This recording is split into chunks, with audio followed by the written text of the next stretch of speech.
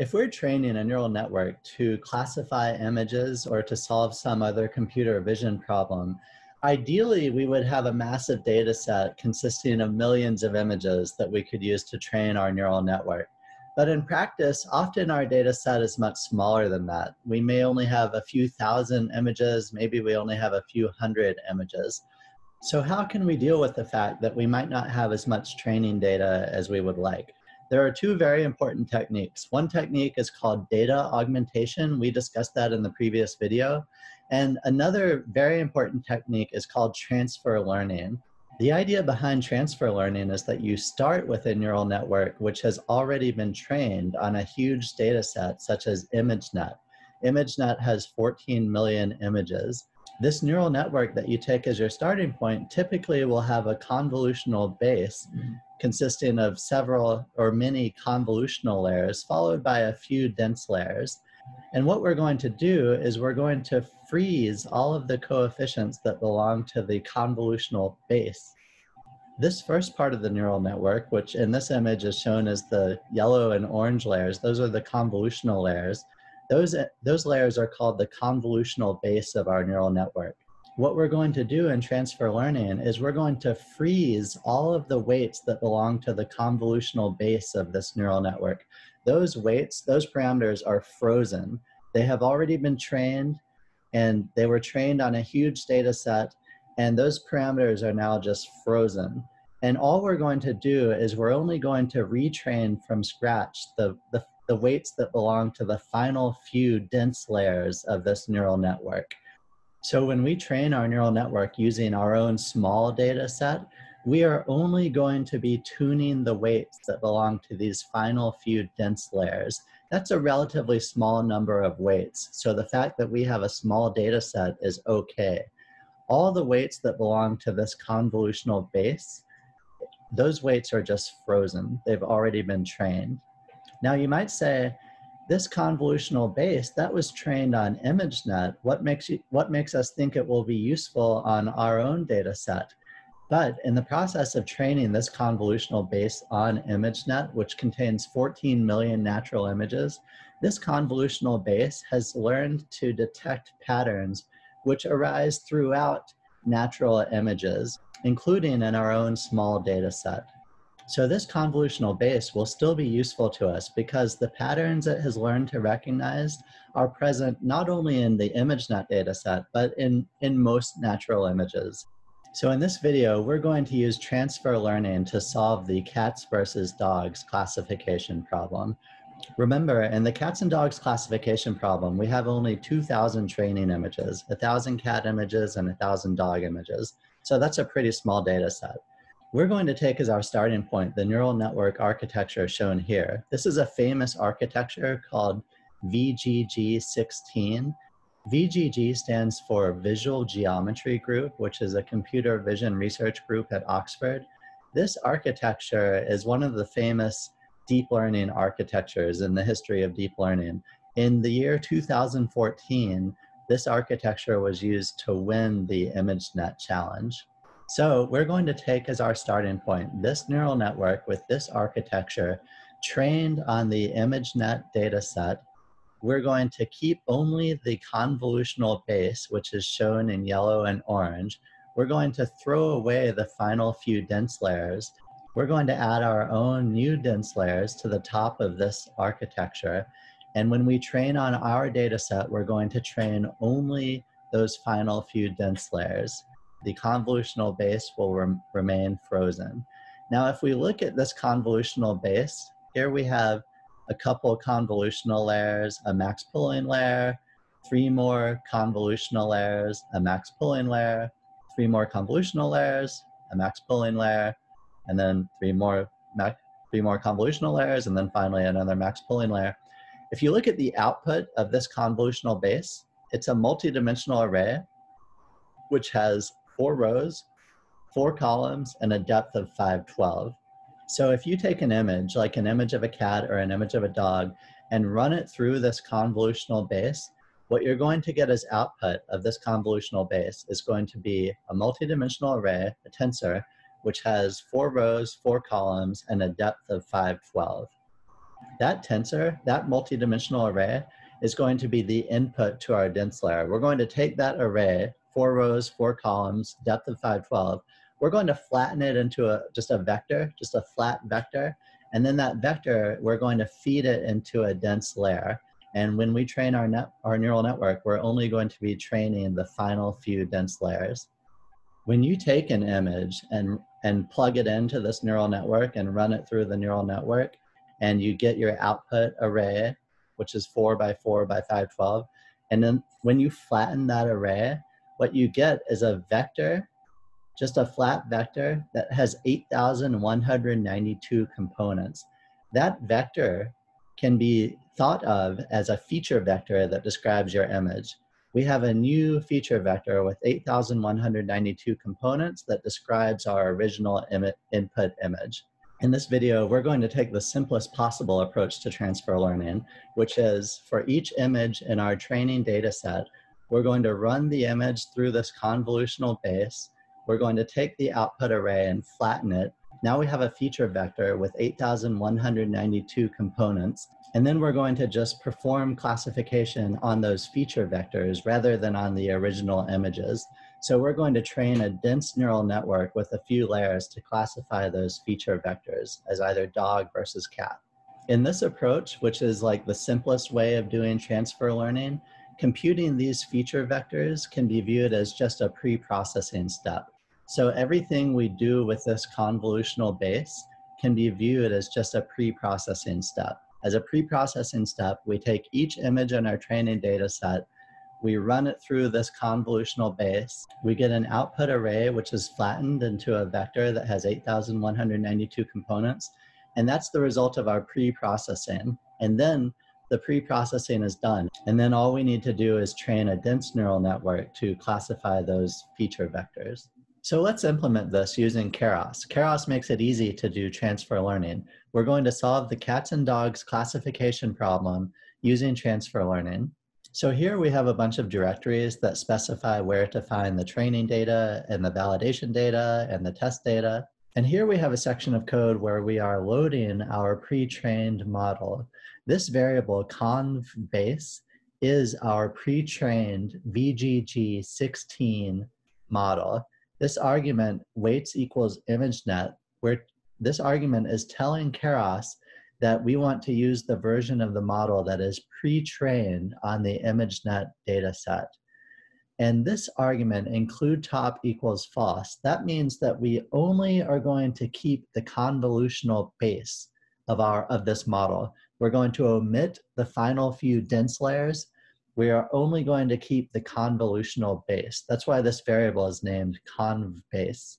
And then input shape, this is just the shape of one of our input images. So this model expects for the input image to have 150 rows, 150 columns, and a depth of 3.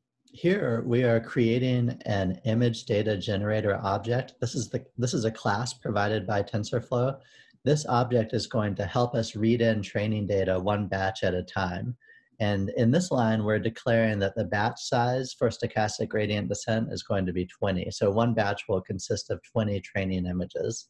In this section of code, we're defining a function which is going to take each of our training images and run it through our pre-trained model. The output of that pre-trained model is a tensor, a multidimensional array that has 4 rows, 4 columns, and a depth of 512. We're going to have one such output array for each training image. And each of those output arrays for all of the training images are going to be stored in this array called features. And this array features is one of the outputs of this function. As we pre-process each of the training images, we're also going to make a note of what is the label for each training image, either cat or dog. And the label for each of our training images is going to be stored in this array called labels.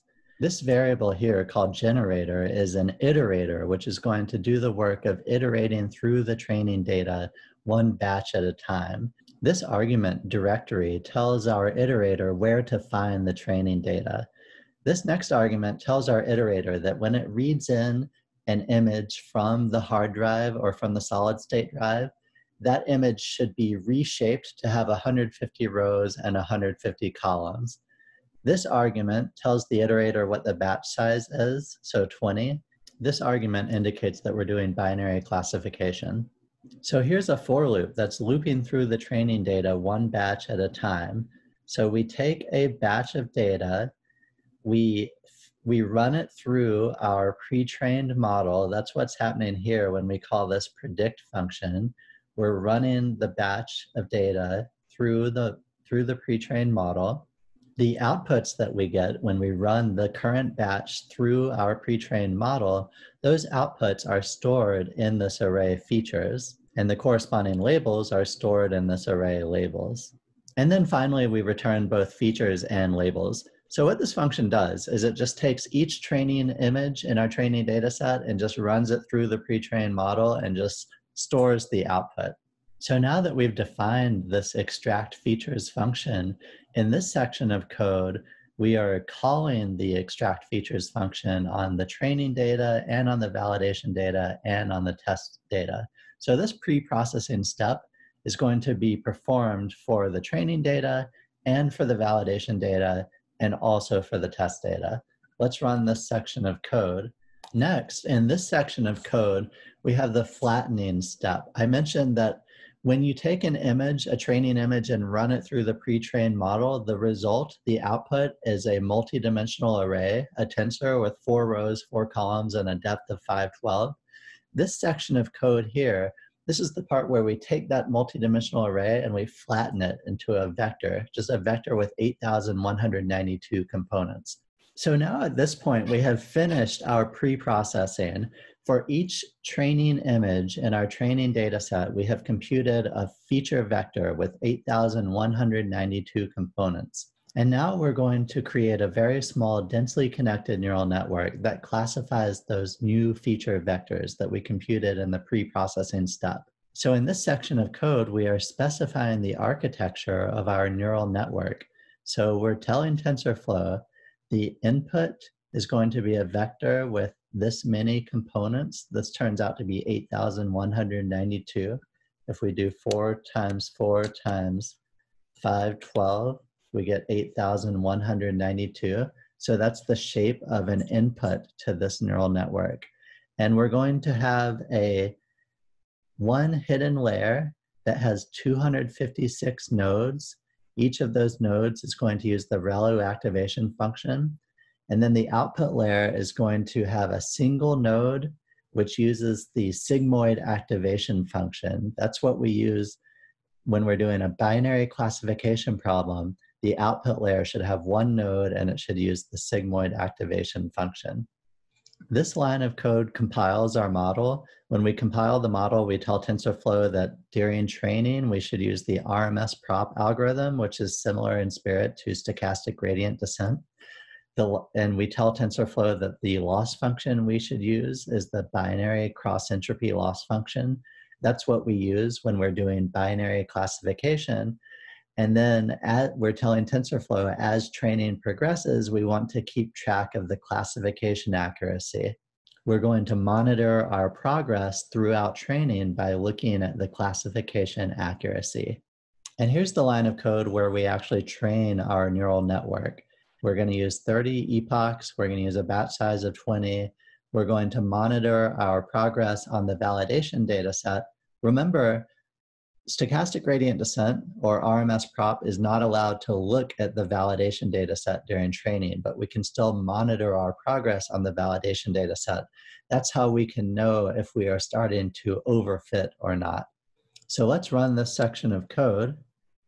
And now, even though we're running this code on a CPU, training is pretty fast because it's only a small model. We have only one hidden layer with 256 nodes.